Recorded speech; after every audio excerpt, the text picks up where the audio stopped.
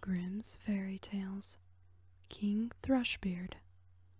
A king had a daughter who was beautiful beyond all measure, but so proud and haughty withal that no suitor was good enough for her. She sent away one after the other and made fun of them as well.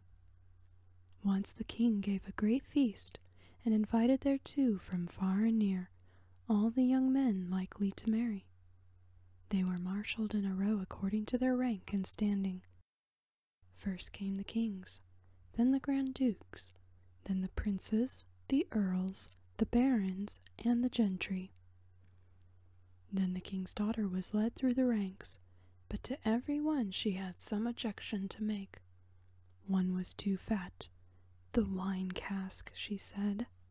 Another was too tall, long and thin has little in. The third was too short, short and thick is never quick. The fourth was too pale as death. The fifth too red, a fighting cock. The sixth was not straight enough, a green log dried behind the stove. So she had something to say against every one, but she made herself especially merry over a good king who stood quite high up in the row, and whose chin had grown a little crooked. Well, she cried and laughed, he has a chin like a thrush's beak. And from that time he got the name of King Thrushbeard. But the old king, when he saw that his daughter did nothing but mock people, and despised all the suitors who were gathered there, he was very angry, and swore that she should have for her husband the very first beggar that came to his doors. A few days afterward, a fiddler came and sang beneath the windows, trying to earn a small alms. When the king heard him, he said, "Let him come up." So the fiddler came up, and in his dirty ragged clothes sang before the king and his daughter. When he had ended, he asked for a trifling gift. The king said, "Your song has pleased me so well that I will give you my daughter there to wife." The king's daughter shuddered, but the king said, "I have taken an oath to give you to the very first beggar man, and I will keep it." All she could say was in vain. The priest was brought, and she had to let herself be wedded to the fiddler on the spot.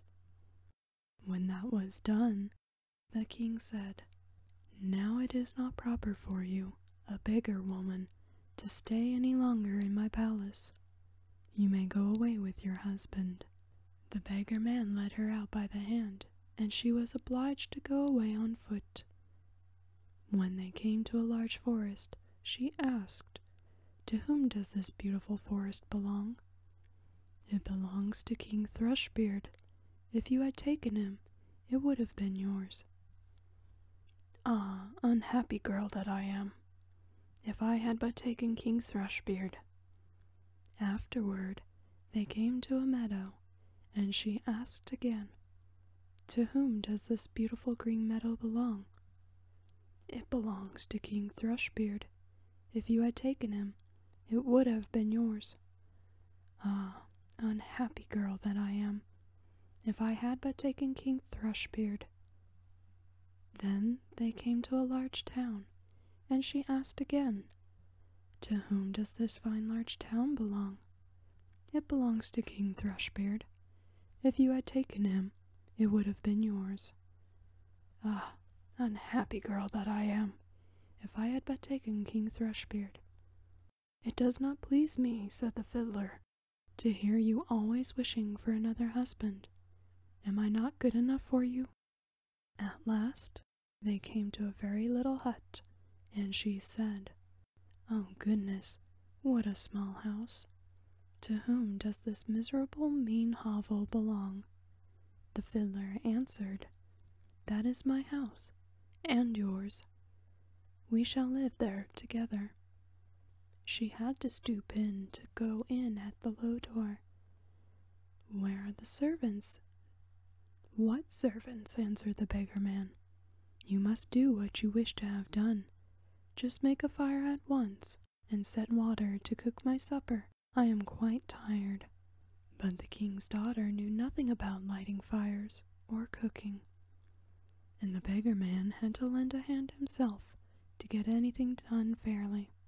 When they had finished their scanty meal, they went to bed, but he forced her to get up quite early in the morning in order to look after the house. For a few days they lived in this way as well as might be, and ate up all the food in the house. Then the man said, "Wife, we cannot go any longer eating and drinking here and earning nothing. You must weave baskets." He went out, cut some willows, and brought them home. Then she began to weave, but the tough willows wounded her delicate hands. "I see that this will not do," said the man. "You had better spin. Perhaps you can do that."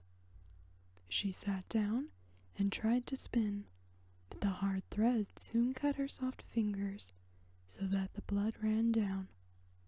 "See," said the man, "you are fit for no sort of work. I have made a bad bargain with you. Now, I will try to earn a living by selling pots and earthenware. You must sit in the marketplace and sell the ware."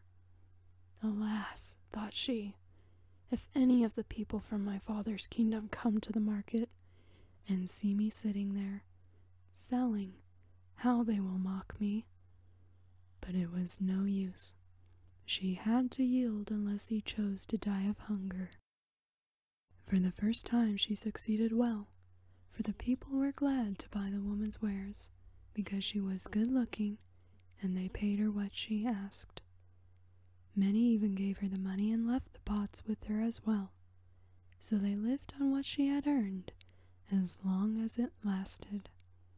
Then the husband bought a lot of new crockery. With this, she sat down at the corner of the marketplace and set it around her ready for sale. But suddenly there came a drunken soldier galloping along, and he rode right amongst the pots, so that they were all broken into 1,000 bits. She began to weep and did not know what to do for fear.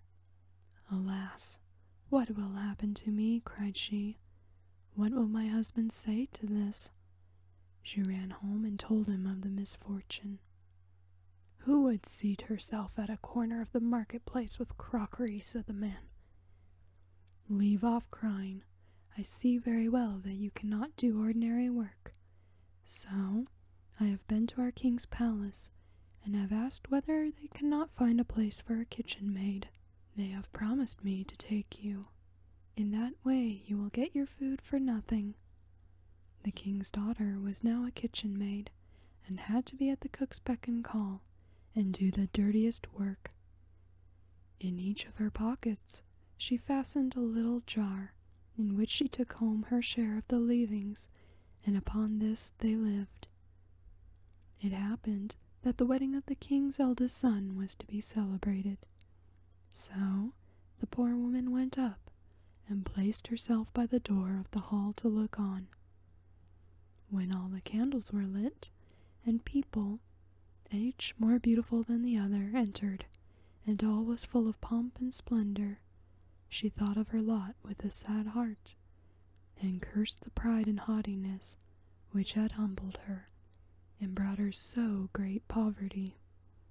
The smell of the delicious dishes which were being taken in and out reached her, and now and then the servants threw her a few morsels.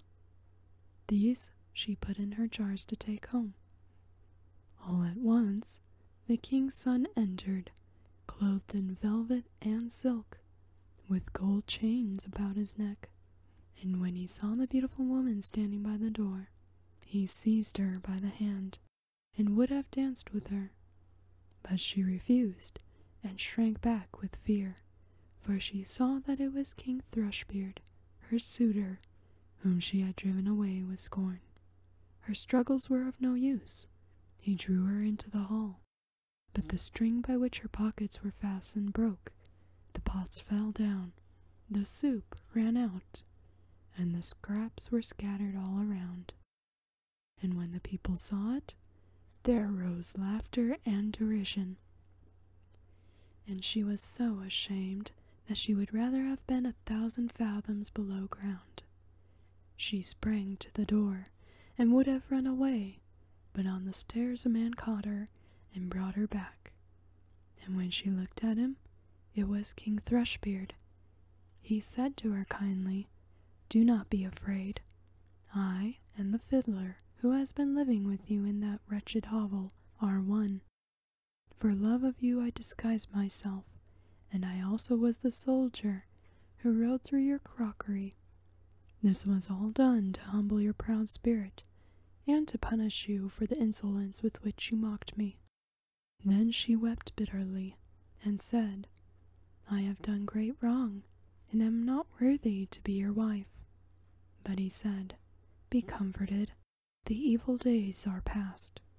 Now we will celebrate our wedding." Then the maids in waiting came and put the most splendid clothing on her. Her father and his whole court arrived, and wished her happiness in her marriage to King Thrushbeard. And the joy now begins in earnest. I wish you and I had been there too. The end.